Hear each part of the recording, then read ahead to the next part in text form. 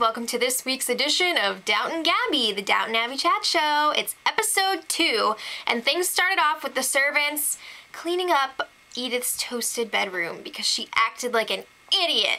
So Anna is the one who finds the photo that Edith put under her pillow. It was the photo of baby Marigold, and she quickly passes it off to Mrs. Hughes. That's the last that we saw of it in this episode. I'm sure it's gonna pop up again because you know it always does.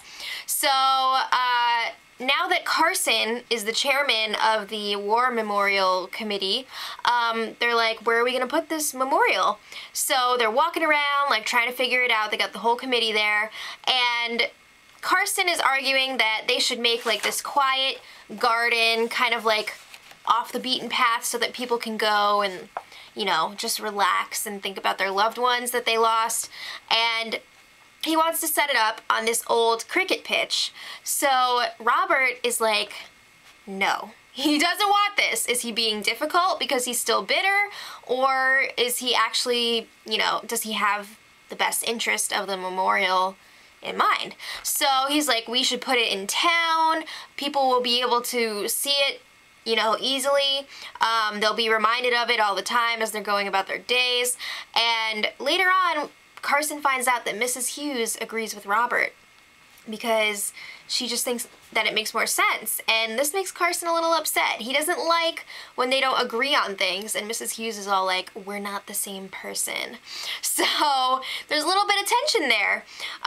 So last week, Jimmy was fired because he did Lady Cougar. So in this episode, he was saying his goodbyes, he's hitting the road. Thomas is really sad to see him go.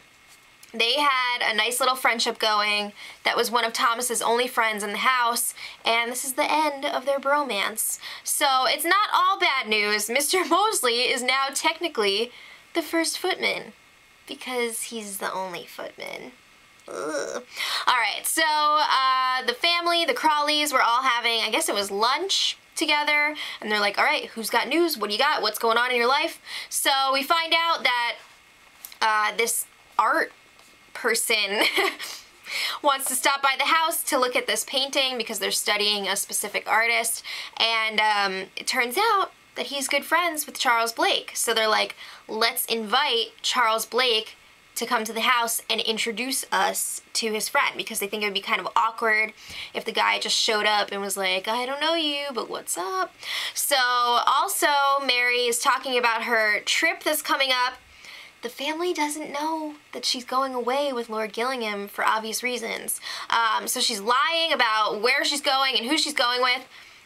She makes up this thing that she's going with one of her girlfriends on like a sketching trip. So she's like, I don't know where we're gonna be. We're just gonna drive around, and if we see something we like, we'll stop.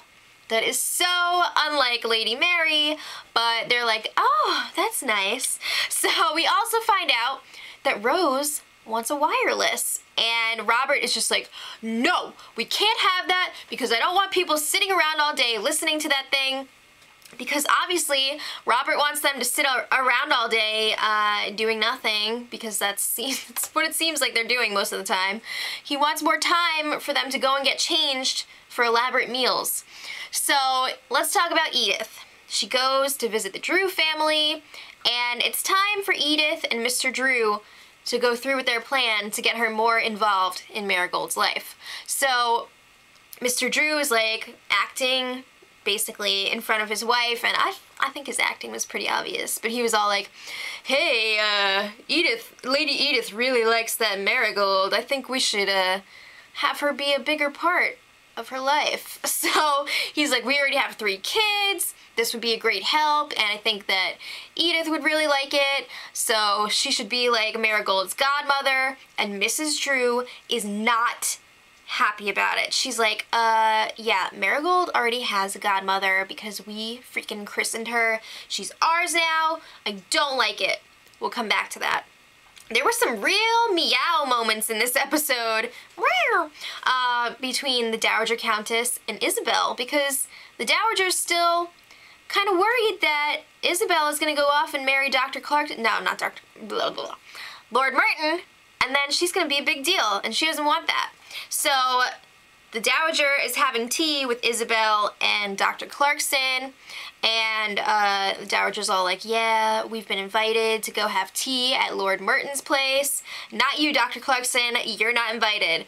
So she's like making more jokes about Isabel and Lord Merton, and Isabel makes it known, like, I have a great sense of humor, but I'm tired of this crap. So leave me alone, stop teasing me. And it was all, whoa.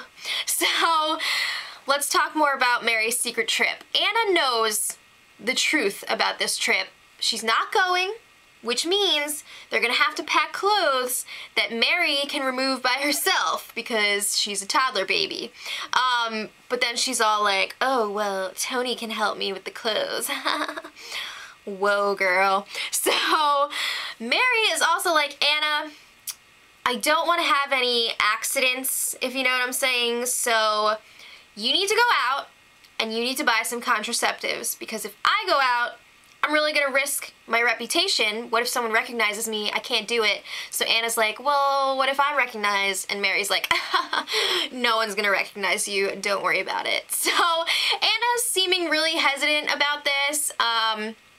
I don't blame her, but we'll come back to that in a minute. So Thomas, he doesn't have his bromance around anymore, so he needs to stir up some stuff and entertain himself. So he decides to tell Mosley all about Baxter's past, because Mosley was all like, I don't need to know, like, it's fine, whatever. So he's like, yeah, Baxter was a thief. That's what's up. That's who you're in love with. So Mosley seems really upset about it. He tries to act like he's not, but he definitely is. So then Mr. Bates walks in and he's all, what was that all about? And Mosley's just like, oh, it was nothing. So let's get back to Edith. She asks her parents for advice. She brings up the whole Marigold situation. She's like, yeah, I'm thinking I want to help this kid out. I made some money on my articles that I've written, and also I've got the trust fund or whatever from the grandfather. So Lord Grantham's like, you know, you can't just give up on this kid when you get bored of her. And Edith's like, oh, I won't. So then he's like, well, it's your money, do whatever you want. Alright, so back to Anna. She takes her trip down to the drugstore. It is super awkward. She pulls out that book about contraception, and she's like to the lady, I want this. Give me this. So the lady's like, oh, well, I see you're married. What do you need this for? And it's just like, it's really awkward. The lady's like judging Anna hardcore. So then Anna is so distraught, she runs out without getting any instructions for how to use it. So who knows what's gonna happen there. But anyway, I think this whole thing is gonna come back to bite them in the butt. I won't go into it right now, but it seems like it's gonna get pretty crazy. So Mosley and Baxter have a chance to talk again. They're talking about her past, and Baxter confirms, like, yeah, the stuff that Thomas told you, it's all true. I was a thief. I messed up. And Mosley just doesn't want to believe it. He's really hurt right now, so it's sad to see these two not getting along, because I really like their relationship. But anyway, let's talk about the Dowager Countess and Isabel's trip to Lord Merton's place for tea. That was a nice house. We didn't get to see too much of this visit, but Lord Merton and Isabel were definitely still vibing. There's definitely still something there, and the Dowager Countess is doing everything she can to squash it. She doesn't want it. So that was pretty crazy. And you could see Isabel is still picking up on this stuff. She's just like, alright, so Mrs. Patmore, let's talk about downstairs for a minute. Mrs. Patmore is feeling bad for Daisy because, as we learned last week, Daisy is trying to better herself and educate herself. So she's kind of struggling with her studies at this point, and Mrs. Patmore decides she's going to set up some tutoring sessions for Daisy with none other than Sarah Bunting. So she does this, and it turns out that the only time that Sarah Bunting is available is like in the afternoon into evening because she's out of school. So this also happens to be the busiest time of the day for Daisy because they need to prepare dinner for upstairs. So it's the only time that Sarah Bunting can do, so they're like, all right, fine. So not only is Mrs. Patmore paying for these tutoring sessions, but she also has to do more work because Daisy's not going to be available. It's crazy. But isn't that fun, the whole mother-daughter kind of relationship with Mrs. Patmore and Daisy? I love that. So it's especially tough because there are some guests at Downton, so they have to prepare more food. So Charles Blake arrives with his friend Simon Bricker, who the upstairs crew mentioned multiple times how dark he is. And he's like, oh, I was in Alexandria for the summer, or for the winter. So I think at one point Mary called him brown. Crazy stuff. So Charles and Mary get a chance to chat before dinner. They're hanging out. And he's like, why didn't you tell me that you picked Lord Gillingham over me? That's messed up. And she's like, what are you talking about? Like, I didn't pick anyone. He seems really pissed. But he's like, yeah, it's pretty obvious. And she's like, ooh. So then Charles is like, yeah, the only reason I came here to Downton is to wish you luck with Tony in person. Yeah, he seems really upset. And she's kind of like, whoa, haven't seen you in a while. Maybe I shouldn't have made up my mind. So we'll come back to that. But Rose knows that Sarah is still in the building. And she's like, oh, Aunt Cora. She asks her if Sarah can join them for dinner. So of course, Cora's like, yeah, of course, you know, bring her up. So Cora sends Tom downstairs to ask her. Sarah's like, it was really awkward last time, so I'm gonna pass. But, I mean, Lord Grantham was really happy when he heard that. He was just like, yes, she's not gonna be here, because you know that he doesn't like her. So as Tom is walking Sarah out, she's like, you definitely have a bright future ahead of you if you get away from these people, because you're just wasting your time with them. So he's like, whoa, I need to think about that.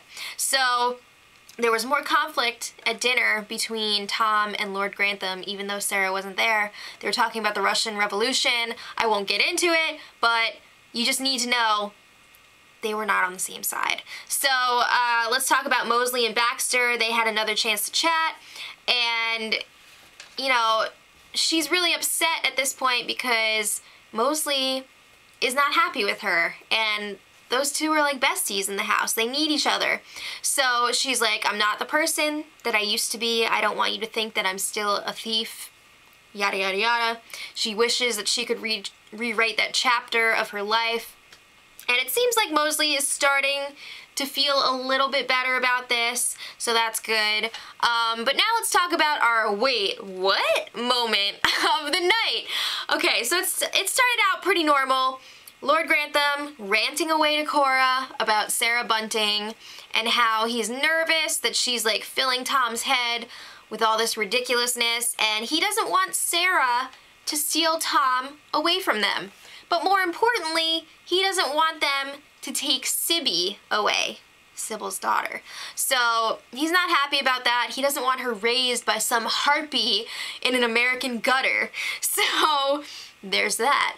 But then it gets really crazy because he's like, Cora, tell Simon Bricker to stop flirting with Isis. What? Isis the dog. So he's like, there's nothing more ill-bred than trying to steal the affections of someone else's dog. Did you miss the major sparks going on between Simon Bricker and your wife? Like, seriously, those two were flirting like crazy. It was nuts. And Lord Grantham thinks that Simon was flirting with his dog. So he needs to open up his eyes a little bit. But anyway, Mary was a little ticked off that night because she had another chance to talk to Charles after dinner.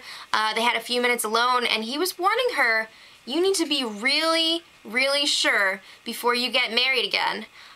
Translation, pick me instead of Tony. So she's starting to kind of second guess, I think, her decision, which she hasn't really decided yet, but she's kind of decided. So also Anna warns her, like, this secret trip is really risky. Are you sure you want to do this? Are you sure it's a good idea? Do you know what you're doing?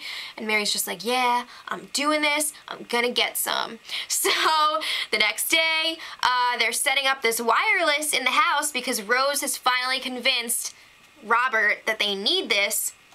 The way that she got him to do this, she was like, yeah, the king is gonna be speaking via the wireless to address the whole empire.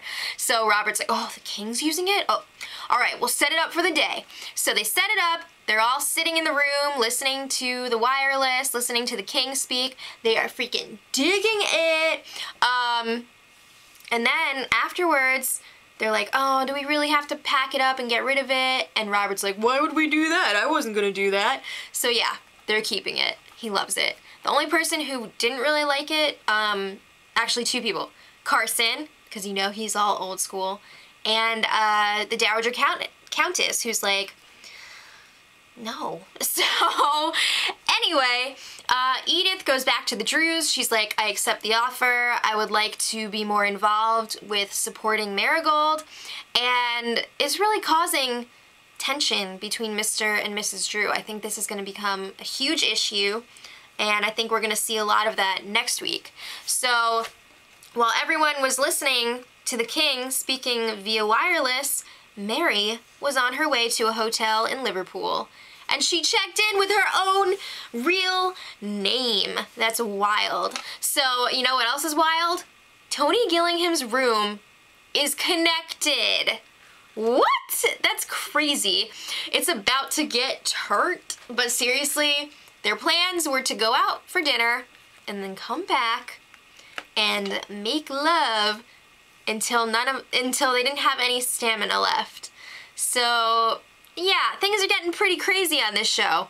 At the end of the show, Carson agreed with Lord Grantham that the war memorial should be in the village after all, because they run into somebody when they're looking at locations in the village, somebody who's visiting the cemetery with their son, and they're talking about how they don't want the son to forget about the sacrifice that the father made and how convenient it was that the cemetery was like on the way to where they were going. So they were like, whoa, that really hit home. They realized they need to have this memorial in the center of the town where everyone can see it.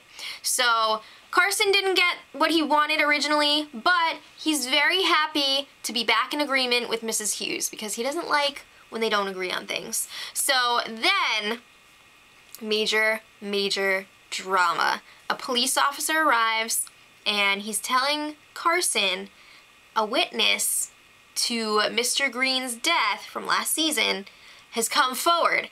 So be prepared because we're going to be sniffing around here. We're probably going to have to ask some questions.